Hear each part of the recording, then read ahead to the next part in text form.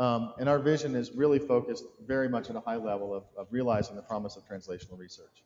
That is, focusing on taking the kinds of research data we can produce today that we can build into databases, centering that and focusing that on the GPS coordinate of the patients, as Paula Viak will tell you, and in fact, driving innovation in therapeutic development.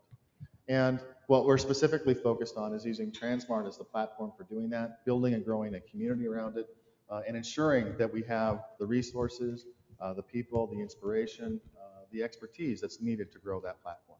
That's really what we're here and what we're about. Okay. I still can't, can I make that button work? I guess I can. So the foundation, when we go from a vision and a mission, it really comes down to a set of goals. And the goals drive what we're working to accomplish. The first is to establish and sustain tranSMART as the preferred data sharing and analytics platform for translational research. That is, if we're all using the same platform with the same standards, the same semantics, we can much more effectively collaborate and share. And that's the reason and purpose for this. We want the platform to be effective not just for pharmaceutical companies and academic medical centers, but for small research nonprofits, academics, et cetera. And so one of our key goals has been to take a platform, which is in fact a large-scale data warehouse with an analytical toolbox, and make that accessible for even the smallest nonprofits. And one of the things we'll hear about through the course of this meeting, and I'll start by pointing out today, is one of the early adopters of version 1.2 is the Michael J. Fox Foundation. And Michael J. Fox is really focused on using tranSMART as a collaborative platform to more effectively collaborate using their data. And to me, that is really the ultimate approach that we want to facilitate with this platform. We also want to align and grow a vibrant developer network. As we look over the past 12 months and what's happened with 1.2, we've had an incredibly vibrant, active, engaged developer group. It's grown substantially, and we want to continue to grow that, to support that, et cetera.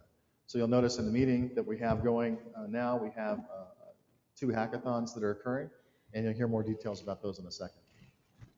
And then finally, we want to reduce those barriers to entry. So I don't know how many of you tried to use tranSMART 2 or 3 years ago. I did. Mm-hmm. Yeah. And that was, well, we all remember that, right? You're all veterans. With 1.2, I was able to download a virtual machine image to my MacBook Air, fire it up, point a browser at it, and run. It took me about 30 minutes. That's lowering the barriers. And that's the kind of thing that I think we really want to focus on doing, is that we really can make that happen. So these have been the key goals of the foundation, and they really translate in what we want to accomplish at this meeting. But we brought you all together to do this because a real focus of making this happen is community. And community is something that doesn't just happen, it's something you have to make happen. It's something you have to participate in to make it work. And the fact that you've all come here to Michigan, from Europe, from Asia, from across the US, really shows that that energy of activation is there. And what I hope we do over the next 3 days is really continue to grow and build this community. But the charge I'll take to you is, when you leave here, go out and bring other members to this community. This is the core of the community, but we need to grow this community to really reach out. We are very much in the early adopter stage for this platform and this approach, but it's the community, it's you, each one of you out there, that's going to bring in the next adopters, the next end users, the next developers and contributors to this platform. So back to Sherry's slide, you're going to see the slide a lot because we're focused on the 1.2 launch. We really did go through as a community and pull these pieces together. We were able to build a whole developer community around bringing these together. We had sponsorship from major companies, et cetera, in doing that. And we were able to successfully deliver a platform that I think most of us felt was probably an objective that was too difficult to do. But in fact, we not only did it, we exceeded expectations. We brought in more than we thought we could bring in. The reason to prioritize things is to be able to do and focus your resources on things that you can get done, and to decide what you're not going to do. And the fact that we were able to work through all of these meant that we, in fact, overachieved what we were anticipating. We'll talk a lot about the development activities. I'm not going to go through those in great detail here. You're going to see a lot of things here. I really want to focus on the people that contributed and the organizations that contributed overall. But all this breaks down into a plan. In fact,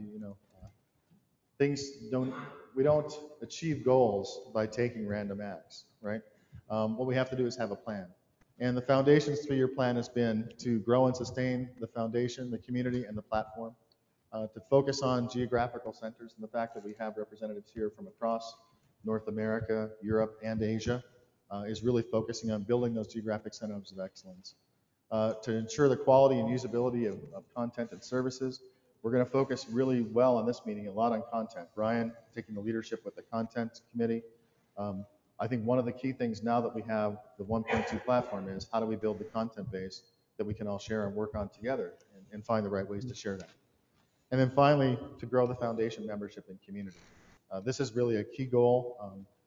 For the foundation to be successful and to continue on its path, we need to grow. And that is the charge I give to each of you, is to help us do that growing. So, Brian, I'll turn it over to you. Yeah, let me have that now. See if you can make that work. Yeah, okay, good. Okay, at the high level, I mean, we'll get into the high level goals for a minute, and just they're more engagement and interaction. The thing that impressed me by going back, Sherry, and looking at the Paris meeting was just how much work was done.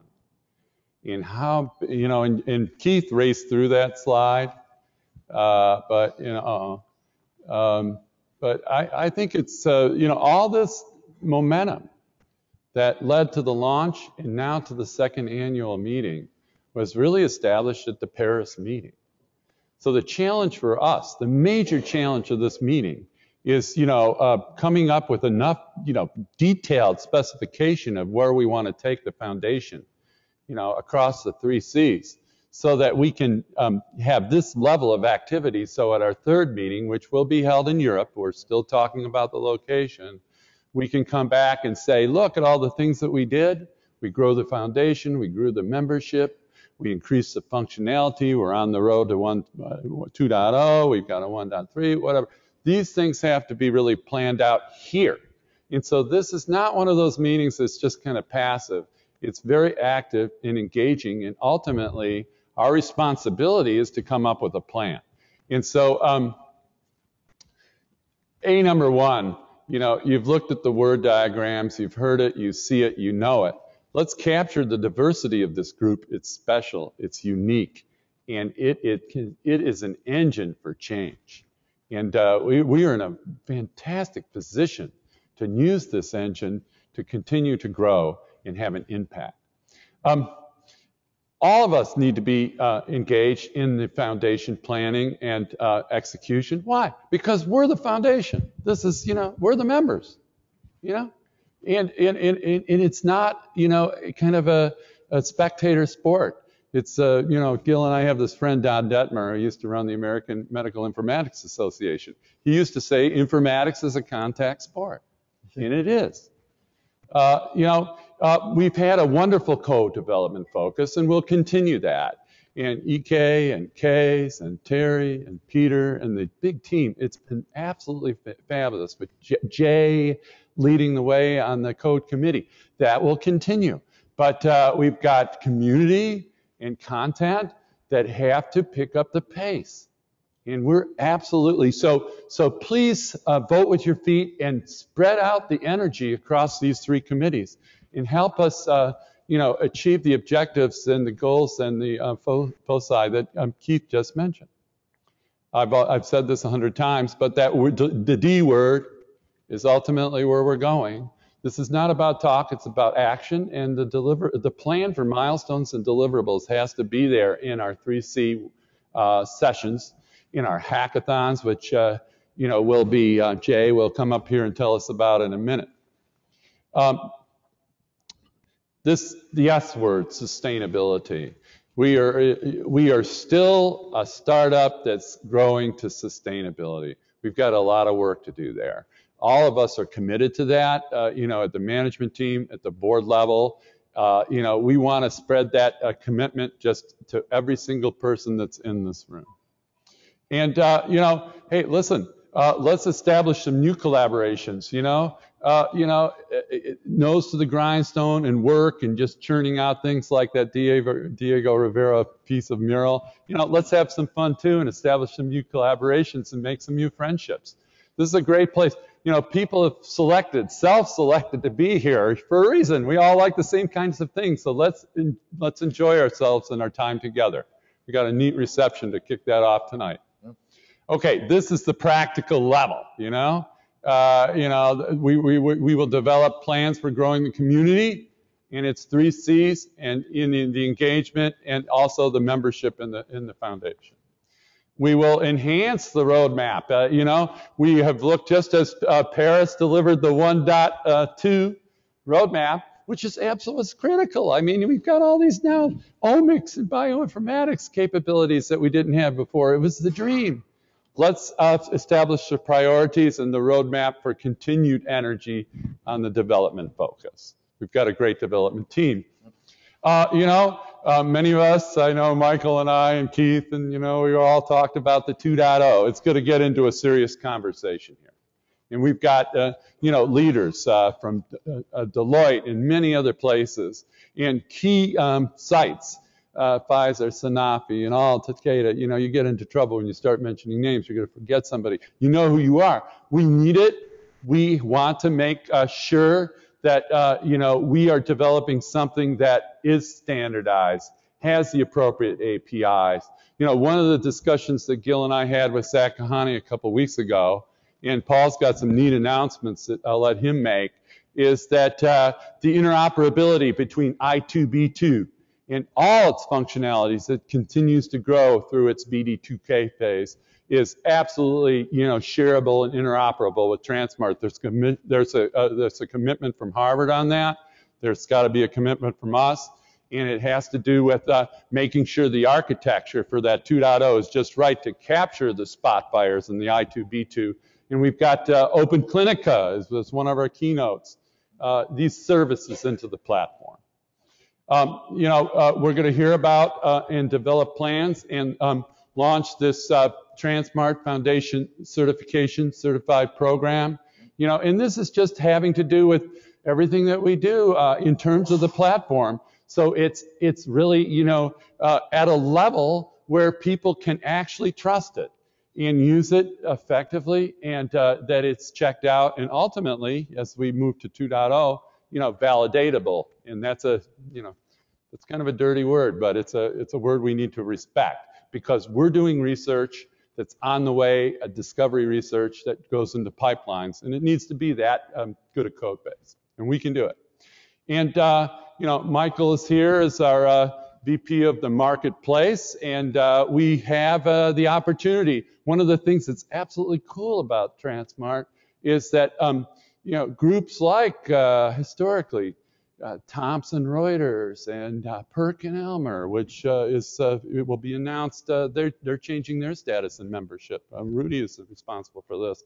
And all the other service providers, Rancho Biosciences, Cognizant, they're positioned to build Deloitte, Converge Health, positioned to build a sustainable ecosystem in the market. So this isn't, just dependent on government funds, not just dependent on membership, but the diversity of the ecosystem that sustained us is actually in that marketplace. And unless you focus in on that, and it was one of your goals, and make a plan to capture that effectively and engage, we will not see success. So from the high level and the practical level, this is the first set of goals that we're putting out at the beginning of the meeting, and certainly at the end we'll be going back to these goals and seeing how that we did.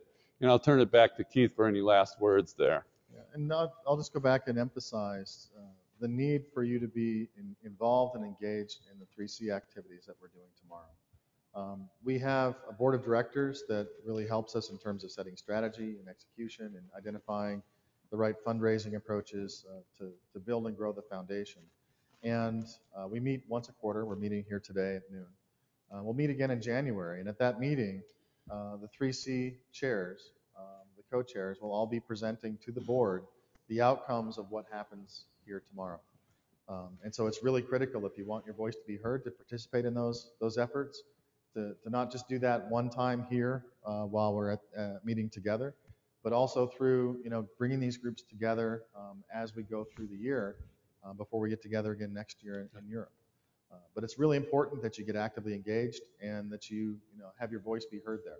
And that's the key aspect for the foundation is to make sure that we're listening to the community, listening to what's happening, and that we also get that information to our board to help steer us in that direction. So I hope you'll all do that and take that seriously. I'm looking forward to a great meeting. We have a lot of good stuff happening today and tomorrow, and I hope everyone sticks around through Thursday. We finished the meeting with our first foundation training session at the end of our Thursday program. So I know a number of you have signed up for that, but it's going to be a great kickoff for that as well. So thank you for coming. And okay, thank you, Keith and Kevin. I think we're right on time for the next talk presentation on the hackathon component of our meeting.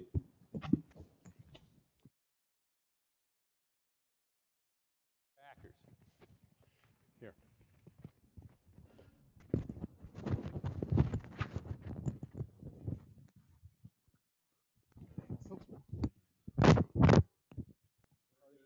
Okay.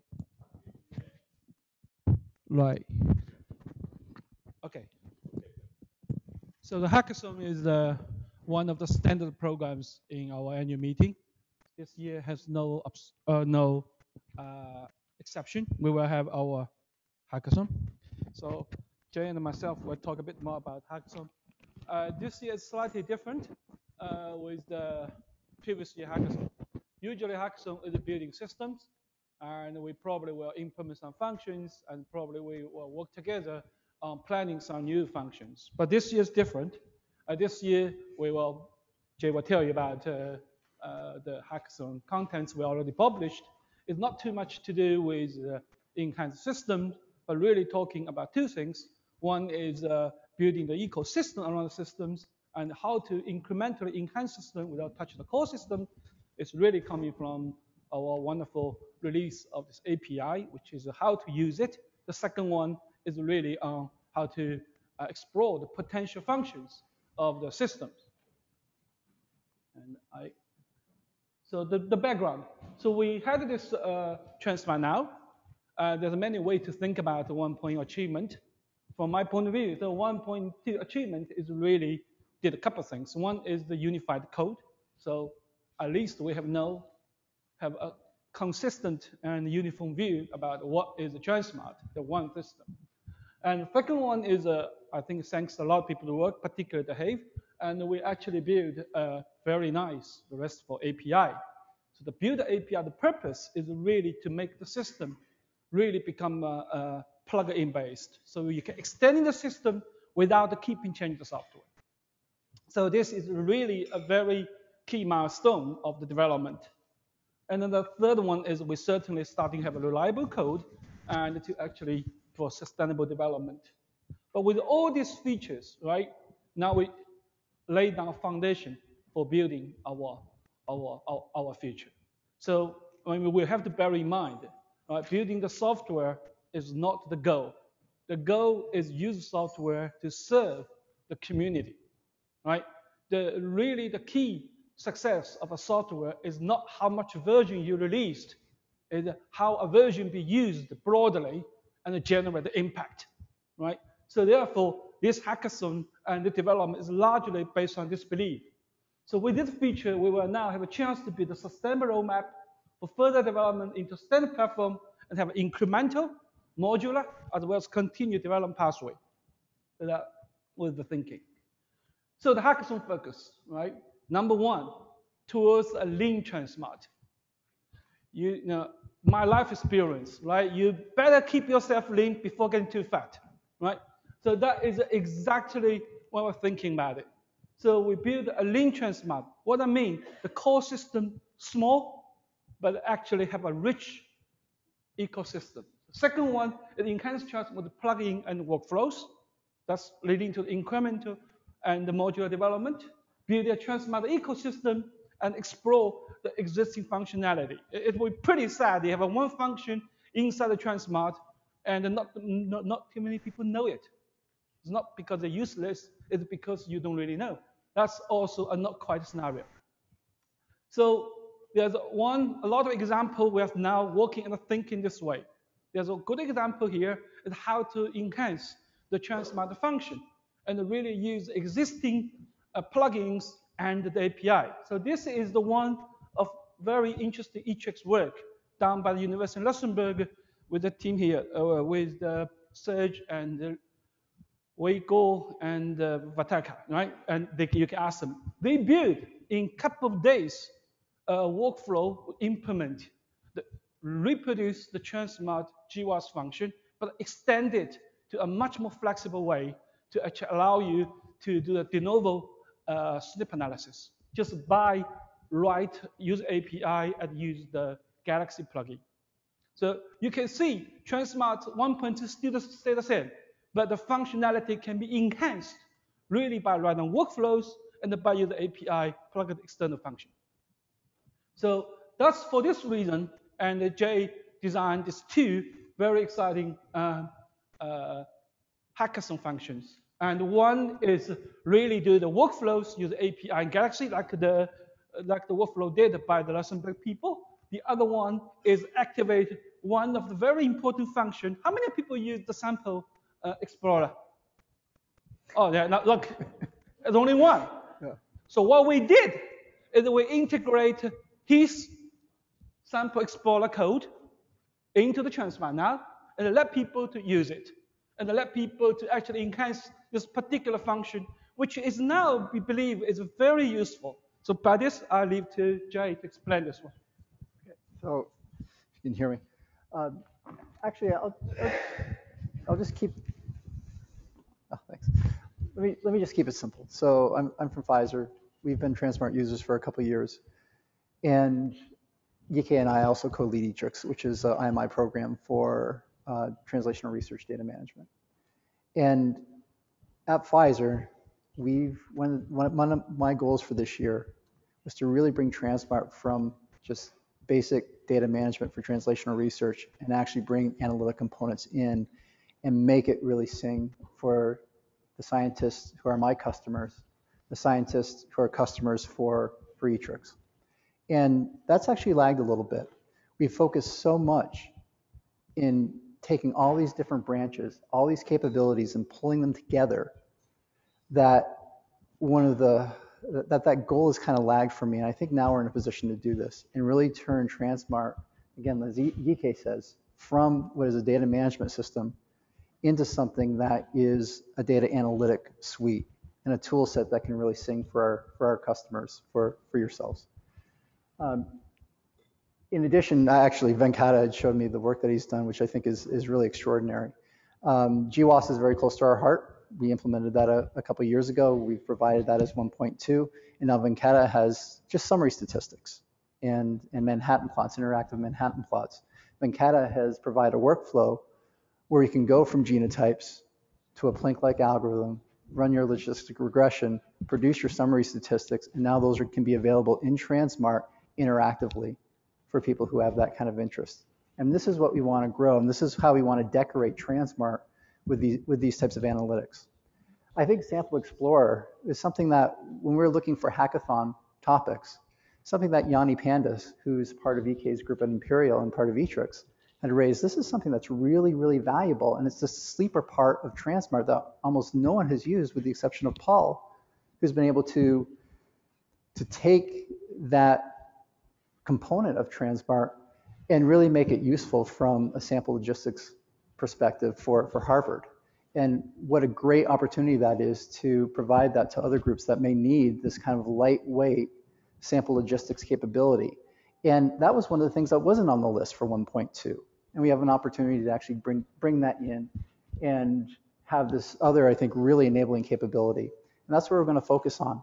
And we'll say one other thing. The folks at UMichigan, Evo, who I haven't met yet, but folks on Brian's team, one of the things that they would like to do, and I think to some extent have already done, is to link tranSMART with the laboratory neural imaging at USC with the imaging pipelines that they provide.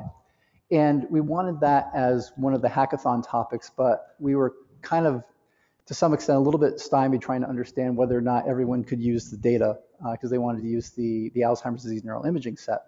But that's going to be going on as well. And I think, so there are really three topics here. And if people who are interested in the Lonnie workflows or interested in image analysis and bringing that component as part of tranSMART, might want to talk with Evo and the team at University of Michigan and maybe look over their shoulders as they're doing their thing. So I'll leave it there, but I think we have two really great topics for the hackathon, two things that are tractable, two things that are valuable, and a third from University of Michigan, which is especially for image management. All right, thank you. Thank you, yeah. So we have about 50 people. You can talk another one. Oh, yeah, here we go. So we have about 50 people actually registered. I'm sorry.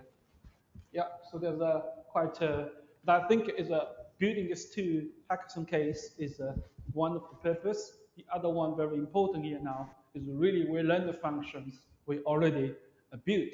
API, for example, and we have a first we have the developer here, but also the people who have the first-hand experience on building system using the API are now all in the team. And also we have Albert from the Harvard University here. He intensively use this sample explorer. So therefore, we also have the people here, and the code is already integrated. So now we can actually do the hackathon. There's a website here on talking about the code and talking about the preparation you need to do. It's all in the community website. So hope you enjoyed hackathon and really get a lot out of it. Thank you.